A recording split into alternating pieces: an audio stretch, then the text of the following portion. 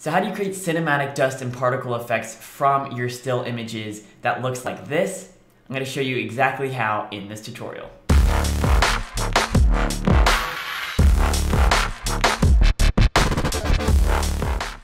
What is up guys, this is Max Square, and in this video I'm going to be showing you how to turn your still photos into a moving sandstorm effect inside of After Effects.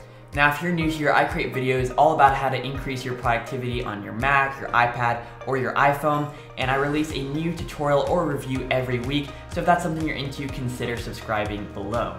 But without further ado, let's jump into the tutorial. So the way we're going to accomplish this effect is by using a template called the Sandstorm Motion Kit. Now you can find this on videohive.net, and I'll put a link down in the description below.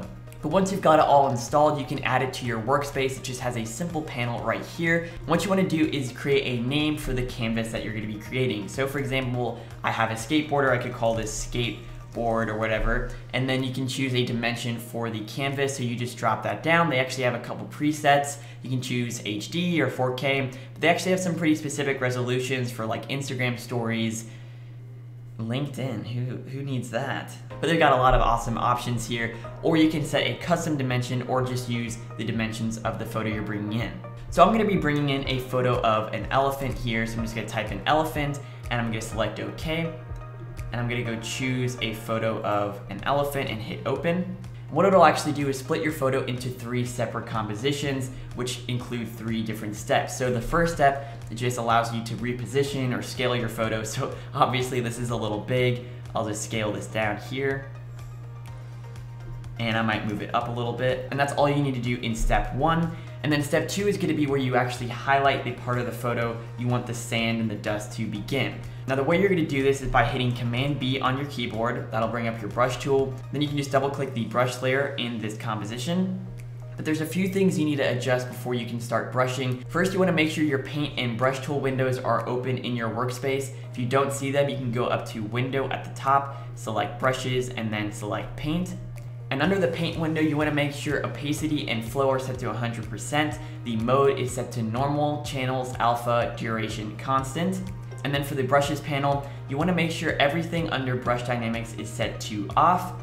The spacing is set to 25%, hardness 100%, roundness 100%, the angle is set to 0, and then the diameter is pretty much up to you.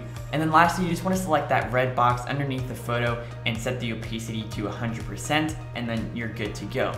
So you can start highlighting your photo, and if you realize that your brush size is too small or too big, you can actually hold down the Command key and either scroll up or down to adjust the size. Just a nice little shortcut that'll speed up your workflow. And once everything is highlighted, you're good to move on to step 3. Now this is going to be where you highlight the foreground of your photo. So in that case, this is going to be our elephant. So with our brush tool selected, just double click that brush layer again, and then you can pretty much just loosely highlight the entire foreground of your photo. It doesn't have to be too exact. And then once you're done, you can jump to your elephant comp or whatever it's called, and then skip into about 4 seconds where you see that edit here marker, and you'll see a demo of the effect. Now it's going to take a couple seconds to load, but once it is done rendering, you can see how cool this effect looks.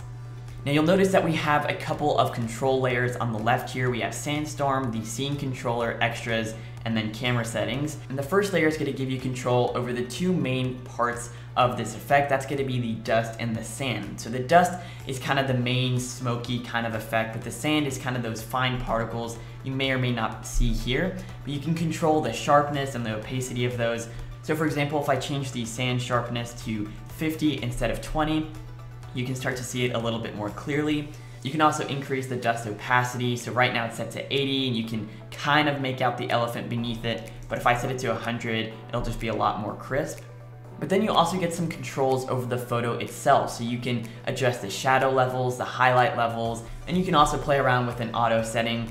And then you can tint the photo if you want to. It does a pretty good job by itself, but if you feel the need to control it, you do have that option. And then in the scene controller layer, you can control things like the blur. So if I enable that, you'll see the background blurs out a little bit. That's why we have to highlight the foreground so it knows which is which. And you can play around with that. You can see it's a little bit rough right now. It's because I went pretty loosely around the edges. So you can always go back and adjust that if needed. Or you can play around with the brush softness, and that'll just increase how soft that outline around your main object is. But you may notice that there are some color effects on the photo, and that's because there is a color filter being applied. That's this color 1 option, and if I disable that, you'll see what the photo looked like when we first brought it in. And there's actually 10 different filters you can use. I think this is really cool, just adds a cinematic effect, and it does a pretty good job of matching it to your scene, so it doesn't look super fake or anything like that. Now in the extras panel, you do get a couple more settings you can change, which I can't get into right now because there's just so many, but you really do get a lot of control over the final look of your photo. So once you're done adjusting the effect, you can actually start to render and export the video. So if we go into the render folder, you'll see that we have 5 different compositions. The first option we have is the hit composition. This has your photo on a nice white background with a drop shadow, and then it kind of impacts with this huge hit and focuses straight in on your photo, which is a pretty cool effect. In the in loop out composition, we just have a simple fade in from the photo into the effect and then back out. Under the loop composition, it's just a loop of the actual effect. There's no fading in or out, it's just constant. Under reveal, we have a similar effect to the hit impact, except there is no white border around it, so it's kind of full screen. And then lastly, we have the time remapping option, which is very similar to the hit impact at the beginning, but then it'll actually reverse that at the end, which is a really cool look.